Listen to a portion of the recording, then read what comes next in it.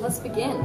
For today's video, I'm just gonna be kind of just like talking and showing you what my life is like in the village in Taiwan, essentially. I was born in Taiwan 21 years ago, and every few years I like to come back. I like to visit my grandparents. Yeah, I have a lot of like family here, and I have some friends here. So if you don't know, I'm half Taiwanese, and then my dad is from Canada, but I did grow up in Canada. I did grow up in Taiwan, so my Chinese is not very good.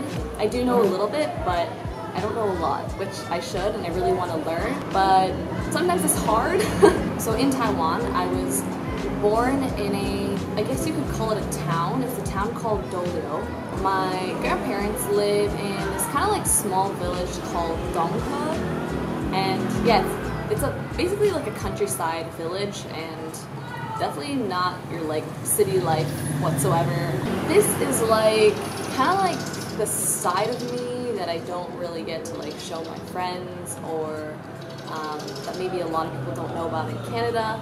So my grandparents, they live on this kind of like corner block, and there's this like 7-Eleven across the street, which is like iconic for me because every time I come here, like that 7-Eleven has been here since as long as I can remember, coming to Donghe. And yeah, I just like always go there and I get like some weird snacks or like, I don't know, some like random drink or something. My grandma is pretty strict. She has a hard time walking. Her walking isn't really good because she got like some surgery on her knees. And yeah, but my grandpa's really active. I think he has a lot of friends here, and he like goes around and just like talks to all of them. Say hi. Say hello. We're on a walk at the university. Somehow dragged them out to go on a walk. Hi. Wow. That was cute. But sometimes there's not a lot for me to do here because since like they're a little bit like overprotective, my grandparents, they don't really like let me out very often. I know, it's kind of like, sometimes it can kind of feel like a jail. But, you know, when I do, like when I'm actually allowed to go out, it's really fun. So one of the places that I'm allowed to go to is the junior high school down the road. Morning, I'm going to the school to teach English, so yeah, we're gonna take a scooter there, even though it's literally like a 5-minute walk. Hello. I'm gonna go play badminton with these girls. Wait, where do we go? We're going downstairs? Upstairs? Downstairs.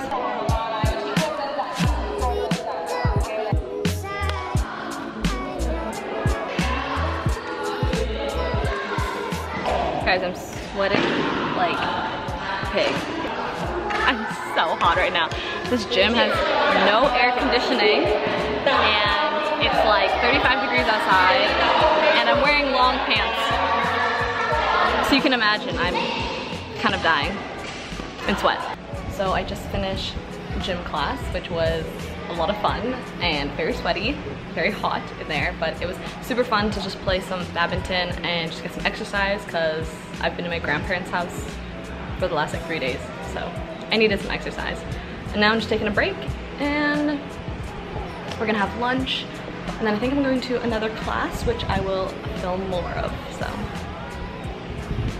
Taiwan is pretty green. There's a lot of trees here, and a lot of bugs as well. If you look over the ledge, this is basically the school.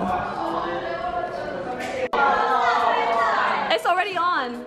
Say hello.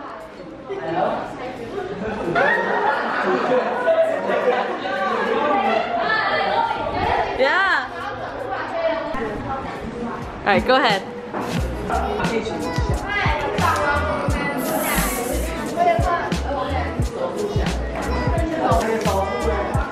Good. Done. Wow. Nice.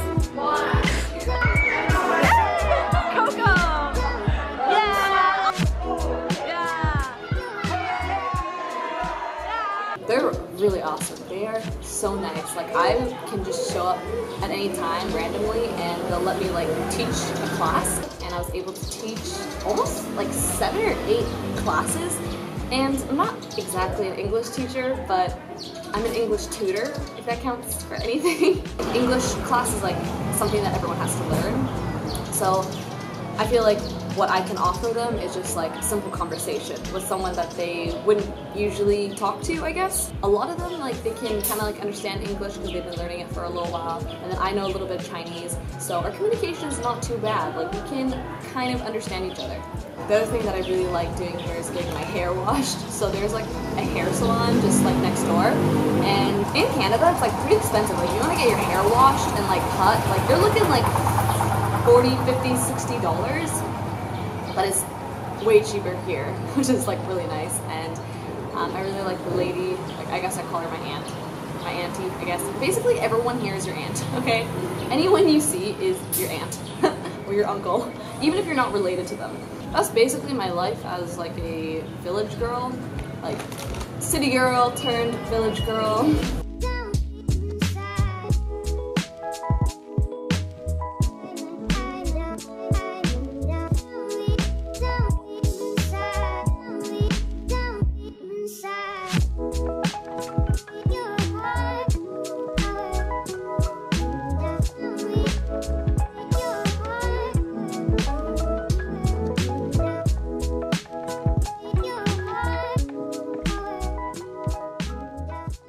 I don't know, it's a fun time. I enjoy coming.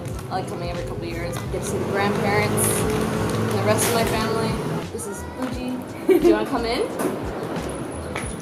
This is Fuji. She helps out my grandma because my grandma has a hard time walking, so she helps out. Yeah, that is basically my life here. You can follow my Instagram at annie._grams. And yeah, I'll be posting photos there of like my trip here in Taiwan and just the things I'm doing. Thank you so much for watching, and I'll see you in the next one.